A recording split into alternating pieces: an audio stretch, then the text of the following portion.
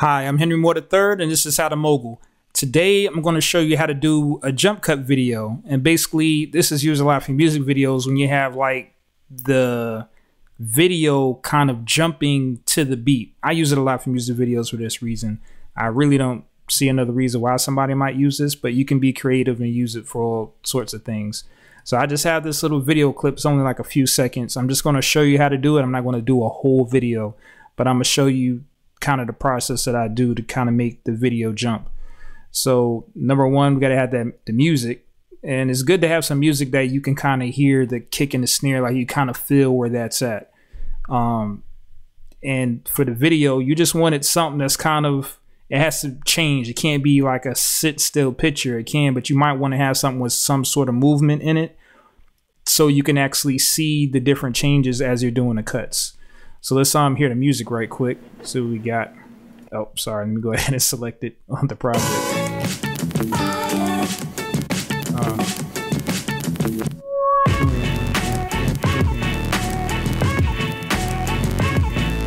All right, so what I'm gonna do, since we're in Final Cut, I can actually just hit the M key to make a marker. So I'm gonna just lay out a couple of markers, and then I'll know that's what I need to cut the video to. So let's go ahead and have the beat go again.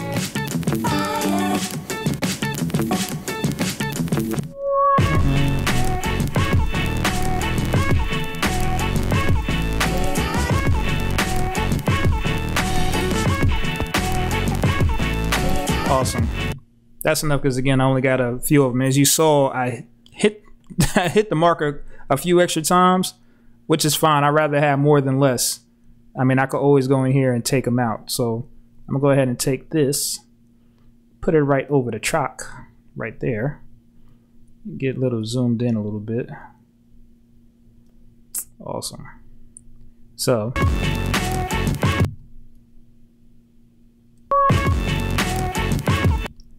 we got the first one hits wrong, and right there is where the second one is at, right? So what we want to do is hit B for blade, and we're just going to head and cut there. Oh, cut it too soon. Oh, that's right where the frame is at, that's why. No problem, we can work with that. And now we're going to hit the A again so we can get the other tool. And we're just going to cut out a couple of frames so we can actually see the movement in the video. So let's see what we got. Actually didn't show much, so let's cut out some more. I'm using that close zoomed in so you can get more of the frames out. See, that showed a little bit of bounce right there. So let's go ahead and hit the B for blade. A, take out a couple more frames. Just, you know, just prop it up against the next one. That didn't show much movement when that came in, so let's take out a couple more, slide it over. Probably get it more when it's getting back in focus on the video.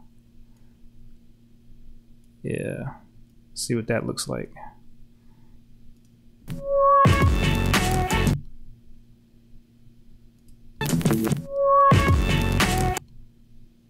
Slightly, I still wanted to be a little bit more. There we go. See, like the focus right got in focus right there. So let's see what it. Yep. There's a hit right there. Hit the B. Hit A. Let's take out some more. See what we got going on here. See what it looks like. And all you just want it to look different. When you do the cuts, you just want to make it look different. And all I'm doing is dragging some of it out to where it looks different, and then I'm moving it over. So we kind of just deleted all the frames inside of there.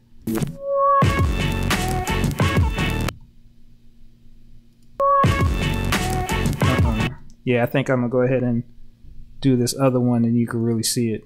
You'll definitely be able to see it then. A, move it over. See what we got right there. There you go.